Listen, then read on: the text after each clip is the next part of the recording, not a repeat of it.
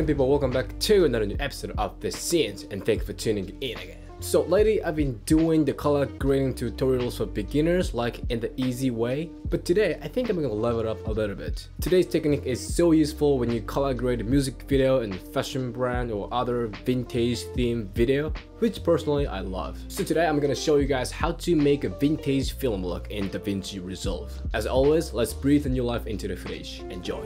Okay, so this time I'm gonna use this footage. As you can see, the parade and the image, there isn't that much of contrast and colors going on. It's pretty much flat, and those parade are low. So I'm not gonna be against to the original footage. More than that, I'm gonna use those features for creating a vintage film look. Okay, first, massage the contrast with this slider, just making this image more contrasty but not too much. So I'm gonna bring this up. This time, I will stop right here. Not too contrasty, but not too flat, but a little bit faded kind of feel, you know what I mean? So I'm gonna stop right here. And by using this pivot, I'm gonna reduce a little harshness from this image. So I'm just gonna bring it up and I'm gonna make it more flat. Just like this. So I wanna make it look creamy and soft, so I'm gonna bring this gamma a lot.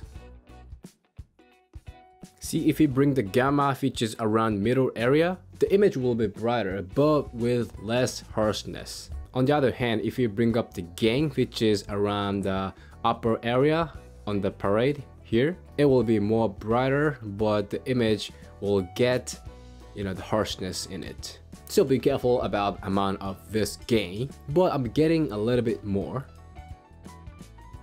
Just like this. So the lift, it allows you to control the lower area in parade around here. I'm gonna bring this down, but not too much because I don't want to make it too contrasty this time. So just a little bit, as the little spice.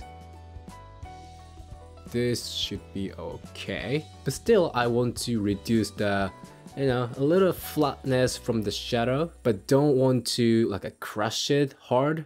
I need more like a detailed adjustment. So I'm going to use log shadow, which allows you to control more detailed shadow area. So I'm gonna bring this down.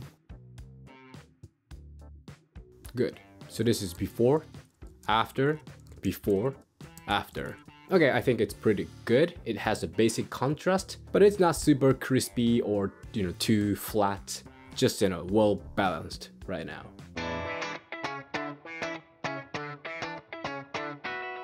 So next, moving to saturation. Well, beginners might make a mistake right here. Right after making contrast, they tend to jump into create a look, doing crazy stuffs or log wheels. But I recommend you to make it back to normal color by watching this parade first, and later based on that color you can create your favorite look.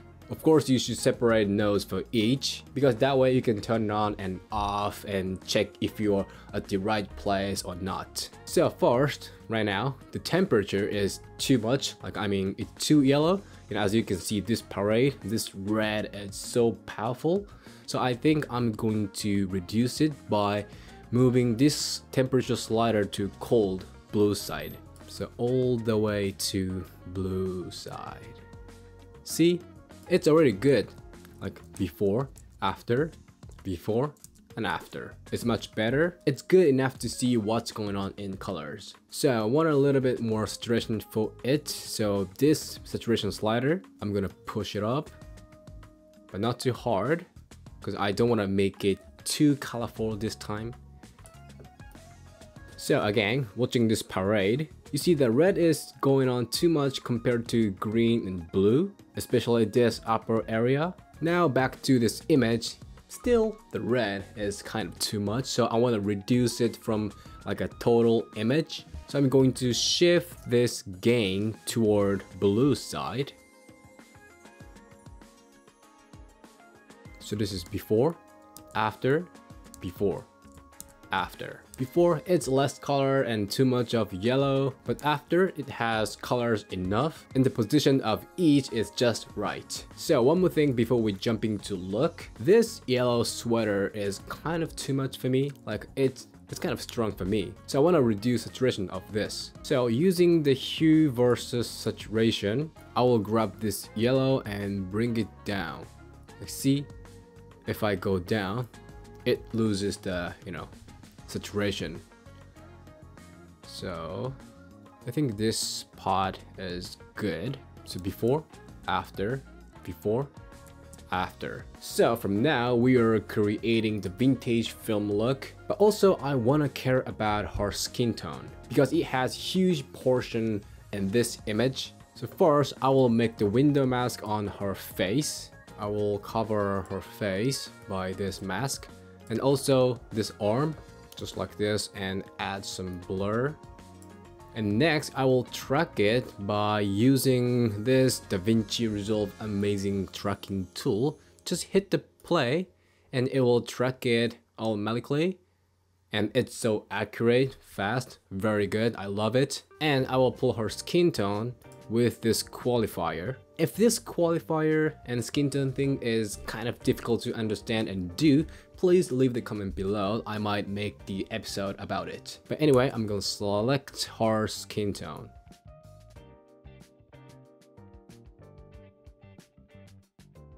And I'm gonna add denoise.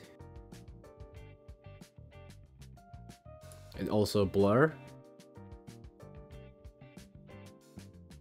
Yeah, good. So now her skin was pulled out from this image. So no matter what I do on this look node, nothing will affect on her skin. Okay, let me stop for a while to introduce today's sponsor, ArtGrid. So ArtGrid is the royalty-free footage platform for filmmakers from all over the world. You can get high-quality graded footage and also log or raw file. Of course, the footage I'm going to use today is from ArtGrid. If you want to boost your filmmaking creativity, just hit the link below. Now with my link, you can get 2 extra free months. So now moving to the look. So this time, important thing for creating the vintage film look is the color on shadow. In my opinion, when you put the blue on the shadow, the image will be like a modern look, which I did last time, like teal and orange. But when you put orange, red, yellow on shadow, the image will be kind of retro and vintage look, just like this. See, those shadow area got some yellow feel. Also, let's shift this midtone to, again, orange side. Okay, I'm gonna stop right here, but I'm gonna shift this highlight to blue side to maintain this white sheet still clean white. So I'm gonna do before and after, before, after, before, and after. Good, I love the vibes here. By using yellow and orange wisely, the image can have the retro vintage vibes. Calm and chilling feel is right here. So now let's go back to the skin node and fix it a little bit. It's not that bad as is, but I want more like white on her face. So first, simply I'm gonna make her face more brighter by using this curve. So I'm just gonna push it up. Yeah, maybe like this. And next, moving to hue versus hue. Here I will fix the color of her skin. But first, let me introduce the DaVinci Resolve brilliant tool, which is this vector scope. Frankly, this shows you what colors are where. There are R for red, M for magenta, B for blue, and C for cyan, and goes on. So this yellow is, of course, this yellow sweater. But what we want to focus on is this line. If you don't have this, just hit this and check the show skin tone indicator. So this indicates the human natural skin tone. Well, it depends on the race, but pretty much this line works for the, getting the natural skin tone. It's like a guide. So you see this thing, this one? So this represents her skin tone. Now it's a little bit left from this line, which says her skin is a little bit yellow. So I'm gonna move this toward the line a little bit more. So I'm gonna make points like this So I'm gonna grab this point on red and gently, slowly, I'm gonna push it up, watching the both of face and this scope. See, as I move this point, the both of the face and scope are changing.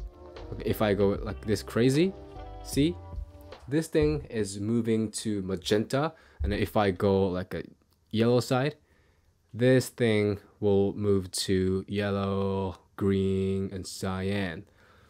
This is how it works. So I'm going to close to this line, but not placing it on perfectly on this line, because this image has yellow vibes, so the face is expected to be a yellow a little bit. So I'm gonna stop right here, and also I'm gonna push this yellow a little bit up, just like this. I think it works. And also going to hue versus saturation and make points like this, and I'm gonna bring red down and yellow down a little bit, because I want to make it a little bit less saturated. Also using this tool, node key, and in that qualifier, this gain, I'm gonna lower this to blend what we did with the total image. If I go down like this, it completely loses what I did on her skin, but now it's kind of obvious, so I want to blend those together. Just gonna bring it down a little bit like this, and at the last I'm going to bring this mid-tone detail to make her face more creamier. So before, after, before, and after, just perfect. So next I'm gonna make a simple vignette. So using this pen tool, and I'm gonna create the window, see, like this, and invert it, and going to curve and bring it down,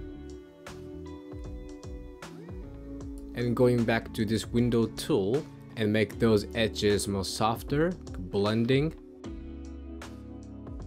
Next, it's pretty much same thing as vignette, but again, make the mask by using this pen tool, just same as the vignette, just like this, and done. Invert it, and I'm going to curve again and bring it up. I will stop right here, go back to window tool and make it softer like this, and also bring this mid-tone detail down to make it more creamier. So I'm gonna select those two, and before, after, before, and after. Huge difference. So you can stop right here. Today's color grading is pretty much done. But if you have studio version, there are two more things that we can do for making this vintage film look more vintage film look. So if you want to learn more, stick with me a little bit more. So I'm gonna use this effect, which is glow, and apply this on this node. So this thing is genius. It can make highlight more softer and creamier and a kind of glow effect. I thought this effect is just perfect for this time, like this theme, vintage retro look. So change the threshold to 0 all the way up, and also composition type to soft light, and open the global blend and finding the good spot. I guess I'm gonna stop right here, 0.486. So this is before, after, before, after. I just love this glow effect. It's so easy step, but you can get this result. It's just not making softer. Not only that, it's making this image more shiny and like gorgeous. If you have studio version, please try this effect. And at the last, I'm gonna add the film grain on the last node. So you can choose your favorite one from those presets, or you can adjust texture, grain size, and softness to create your favorite grain. So I will make my grain. So let me do this quickly.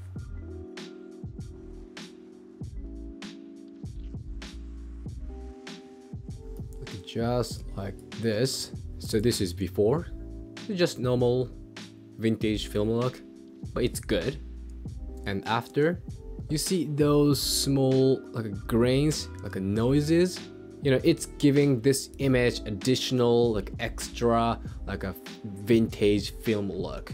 Well, absolutely this is optional, but this time I thought this film grain could, you know, emphasize the vintage film look. Okay, this is it. I'm gonna turn off all of this and let me take you to the journey of all processes we did to get this look from this flat log image. Enjoy.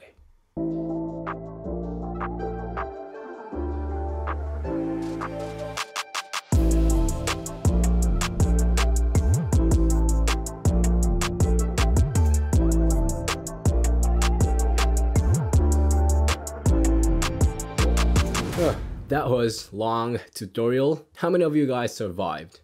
If you are still watching this video, just thank you. I'll send you the big respect. But anyway, if you do step by step, I believe you can achieve this vintage film look. Important thing is have the concept, theme, and stick on that. Okay, this is it. If you have any questions about this color grading, don't hesitate to leave the comment below. And if you have any requests for next scenes, also leave the comment below. So today's topic is pretty much it, and thank you for watching this video. If you like this one, show me a thumb and hit the subscribe, and I'll see you in the next episode.